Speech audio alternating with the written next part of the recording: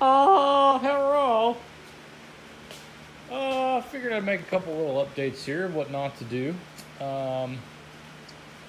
Put my caster camber plates back in the car.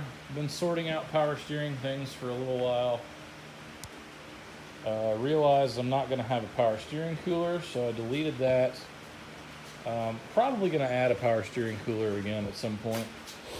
What I've decided on with these power steering lines, I'm going to do -6 on everything, and I'm going to run, I got a couple more fittings coming. I'm going to do a 180 off of this, run them all through that wiring harness hole along the inside of the frame rail there.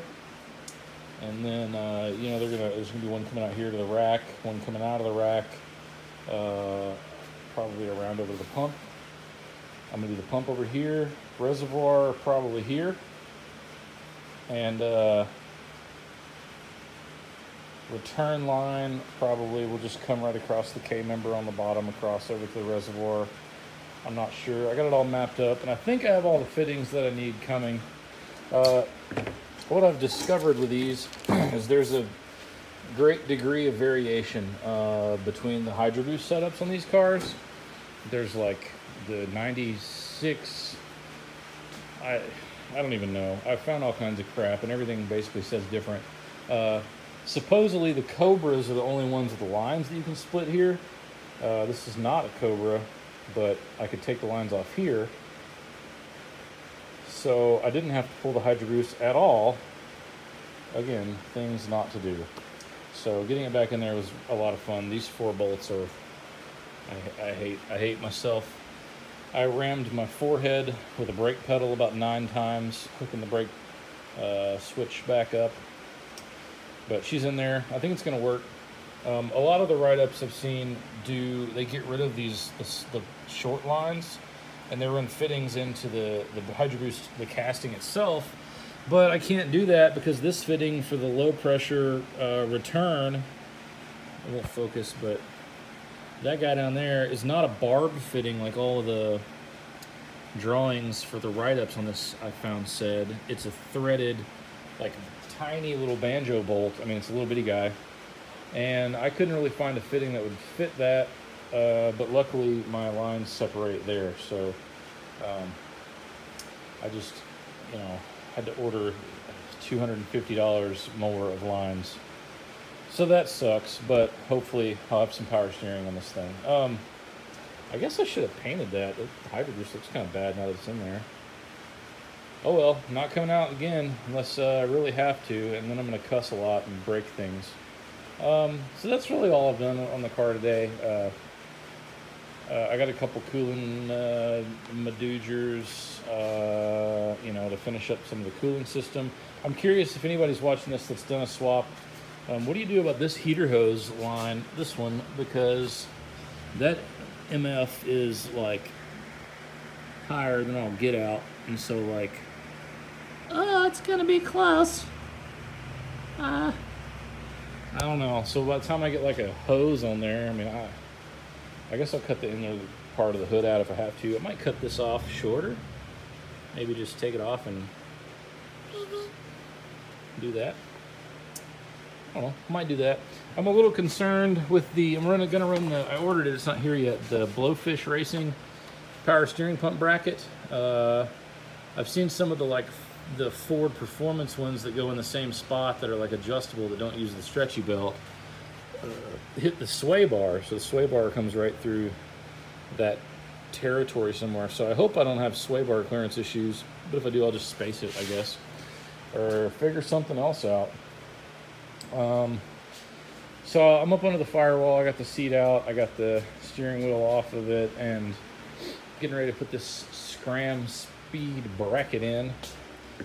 And an interesting thing here, let's see, so this is the old pedal. It's funny how floppy these things are when you get them out. But so you can see the stock mounting holes.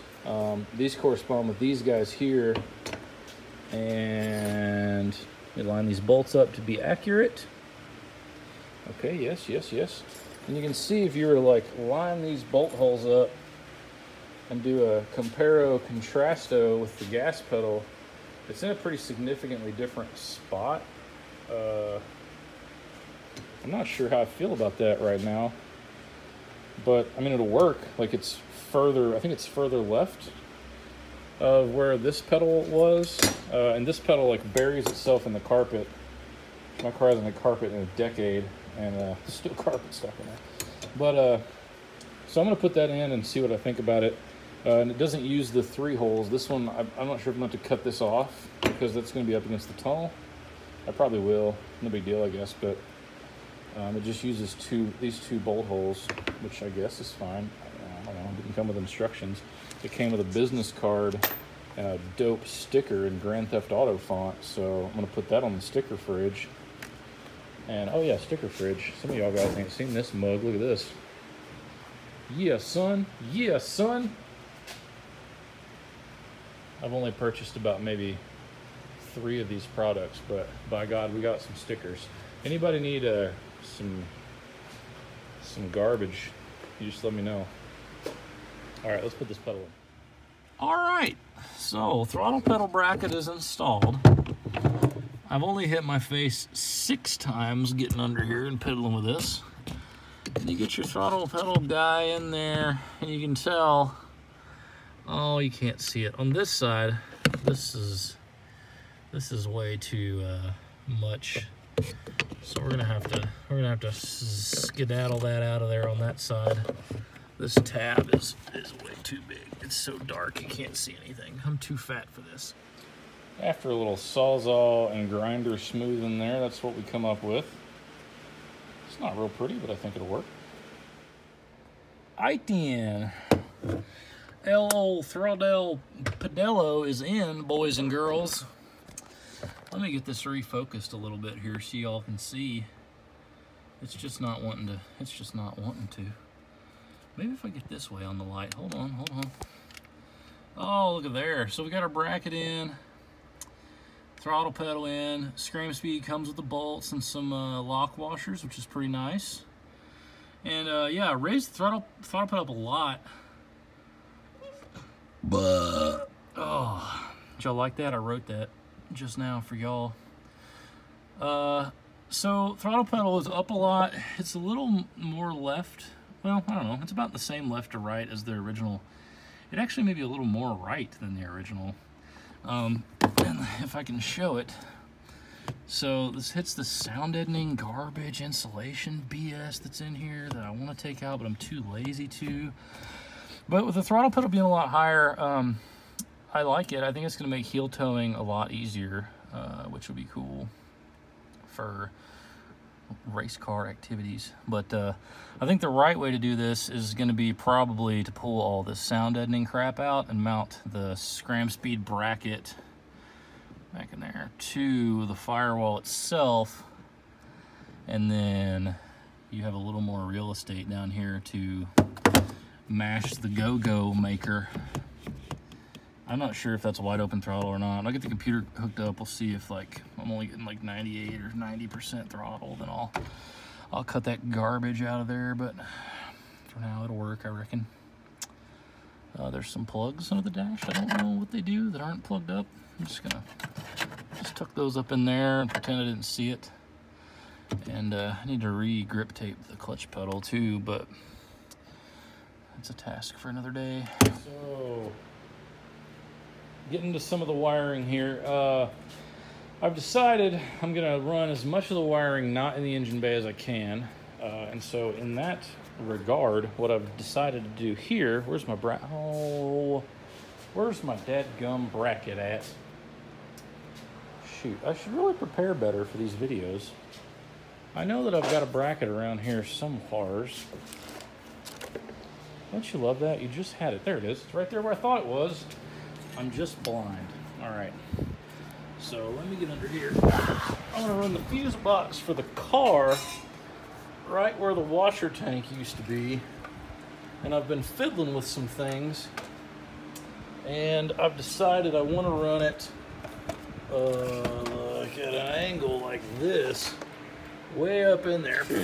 Right, way up in there. I can't reach it because I'm on the ground. Well, that snaps into this bracketry guy here. And so how I'm going to do this, there's a hole in this side of the bracket right there, and this stock hole that it mounts to. And so I'm gonna put that up there at an angle like that, using those two bolts to hold it in. So I thought this was a good time to show off one of my favorite devices, a riv nut, because I need to butt that up against that flat piece of metal that I don't have access to the back of. And it's a perfect place for a riv nut. And then I'll just run a nut and a bolt through this, I think, on the side, because it'll be hard to get a riv nut in that side that close up there. So let me show you what I'm talking about. All right, riv nuts. So I got this kit off Amazon when I was rally crossing, and it's great, man, for like putting skid plates up under beater pieces of crap and, you know, stuff like that. And basically what you do is you have this threaded sleeve, right? Let me see if I can undo this with one hand, because I'm holding my telephono with the other. Up.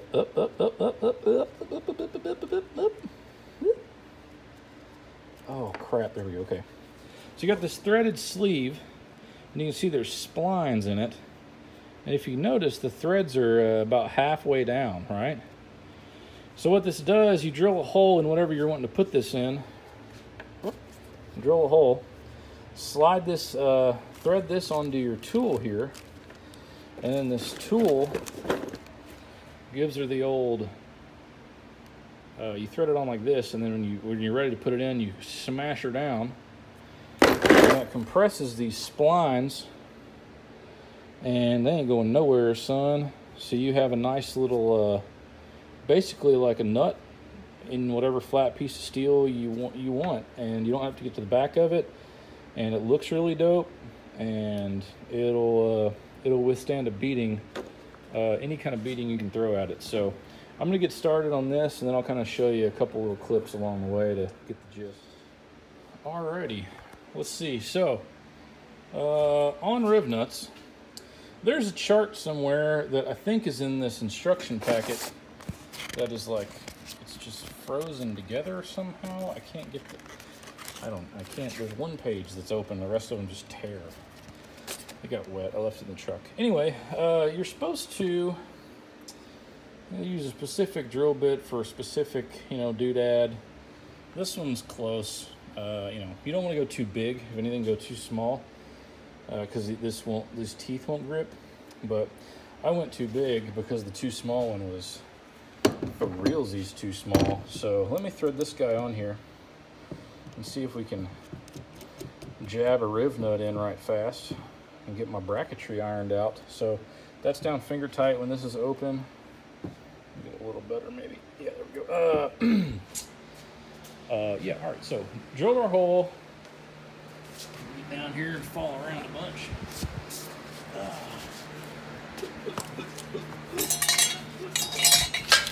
Oh, no, I mean, there we go, okay.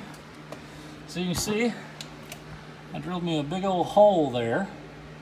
And now, I'd like to video this somehow. I'm not like one of them fancy folks that has all the video doodads. So there's that, right? And so now all you do is just squeeze them together. Let me put the phone down and see if this works. Hold on. Man, I wish I could. Maybe I can. No. We'll throw her in for a minute maybe and see if you guys. No, I can't even do that. I don't know what to tell y'all. Hold on a second.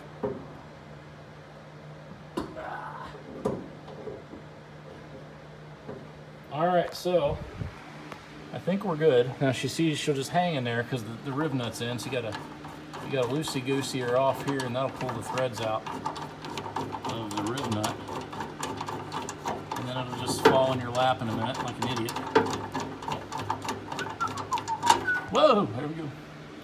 And so now you got you a nice threaded little maducher there that you can just stick a bolt in. So now I'm gonna mark my spot for my other on this bracket here on the side, this side. See if we can get that mounted. All right then, well, so I got my nut on this side, my bracket in, I put a big old nut as a spacer there to get that off the fender skirt, whatever the heck you call that, I don't know. And then I got my riv nut in the top up there. On the bottom, you probably can't even see it. There it is. But so bracket. Well, hello. Let me see if I can snap this harness up in there for you guys right quick. Okay, get back up a little bit. Hold on. This is, you know, it's not the prettiest thing in the world, but neither am I. So it'll either work or it won't. We'll find out one of these days. Maybe the car will probably never run. Realistically, I don't know why I'm worried about all this. Well, this side went in. That side won't because it's hitting the... Oh, frick. Well, here we go again. It won't snap in because it's not at a steep enough angle. I knew I was going to do this. I knew this was going to happen. Well, okay, so what do I do now? Do I take this whole thing loose and move the... make my angle steeper? Ideally, yes, because that's kind of what I was envisioning originally, I think. Was it to be a little bit more, you know, like this, kind of? A lot of people, when they do these, they mount this box the other way, which would have been a lot easier, where the battery connection is on the top. But I don't really like that because, you know, I'm probably going to crash it, and I don't want my battery cable touching my fender. I'm probably just going to leave this, I think. You know, these little clips are impossible to get out. I'm going to wire tie and zip tie some stuff. As you can see, the horns and the washer reservoir are gone. The I think that'll work. I don't know. I don't want to do it. I don't want to do it anymore. I'm really just, you know, that's where I am with this. I ran my hood cable in here. Should have done that anyway. Here's my, oh, hello, washer squirter hose that I need to get rid of, but I probably won't. I'll probably just get one of those, and that'll probably ride. There's going to be an inner fender in here, I think, anyway. I plan on an inner fender. So, oh yeah, this brake line, if you recall, if you've watched all my videos, which I highly doubt, but you never know, someday maybe somebody will find this and be like, oh, let me see. This brake line is like hella in the way of the K-member and like won't even get close to bolting back up. Oh, and I dropped my stupid zip tie. Frick. Oh, get on there. Get on. Do it. There we go. Okay. Whew. So, I don't know what I'm going to do about that. I guess, I don't think I can bend. I don't think it's long enough. Like, literally, it's not, you know, it's about an inch too short. I don't think I can get that out of bending it. I might try to get in there and manhandle it a little later, but I'm kind of hungry and it's about dinner time, so I'm gonna go eat some enchiladas or something, maybe, or maybe a tostada. I don't know. Mexican sounds good. Mexican always sounds good to me, though. That's my problem. So anyway, cool. A little progress on the car today. All my power steering circuits should be in tomorrow. So if I have some free time, I'll get out here and start fiddling with that. Also, when you get your Hydro Boost in and you're checking your, to make sure your pedal's connected and all that jazz, don't hit the brake pedal because it squirts power steering fluid all over your new paint. So I did that, but that's all right, I guess.